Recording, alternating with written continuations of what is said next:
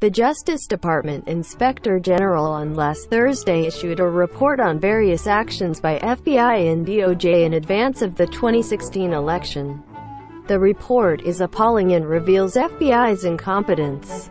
IG found that several FBI investigators, including former Director James Comey, broke bureau protocol by using personal email accounts for official government business when they were investigating Hillary Clinton. Mrs. Clinton was under investigation because she violated rules by using her personal email account for work-related business when she was the Secretary of State. But the investigators who investigated the using of personal email account for work-related business used their own personal email accounts for work-related business. The report also determined that Comey was totally unreliable. He was accused of insubordination in keeping DOJ in dark while making key decisions. On October 28, 2016, Comey reopened the investigation of Clinton and without speaking with the then Attorney General Loretta Lynch beforehand. Of course, Comey was not the only one who should be blamed for the chaos in DOJ. The Attorney General was up to something else. On June 27, 2016, Loretta Lynch met Bill Clinton, the husband of Democrats candidate Hillary Clinton, privately in Phoenix City. Making things worse, a FBI agent showed his anti-Trump bias in a stupid way. Peter Strzok was the lead agent on the investigation of Russia and the Trump campaign.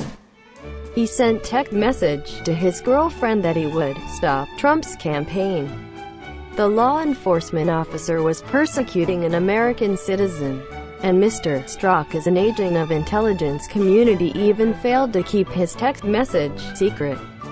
How could he end up in FBI? Is everyone in FBI just like him? That explains a lot why FBI's work is far from satisfactory. The Bureau was created to counter crimes, but 2017 witnessed the bloodiest shooting in American history. 58 people died in Las Vegas. FBI also leads the anti-drug effort, but an opioid crisis took place. 52,404 people died of overdose in 2015, and it was estimated that over 63,600 people died in 2016.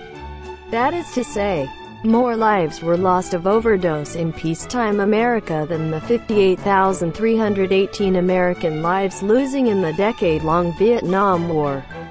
American people are so unlucky that such a department is responsible for their safety. This is an epitome of America's decaying. The degenerating of the law enforcement department is caused by Washington's own corruption. Maybe Comey is right. Washington is a tribal city. Nobody there cares about the truth and the people. Politicians only care their partisan interests. After the report was issued, the Democrats and Republicans only tried to seize on different findings to buttress their long-held views about that investigation. American people are so unfortunate to be ruled by such politicians.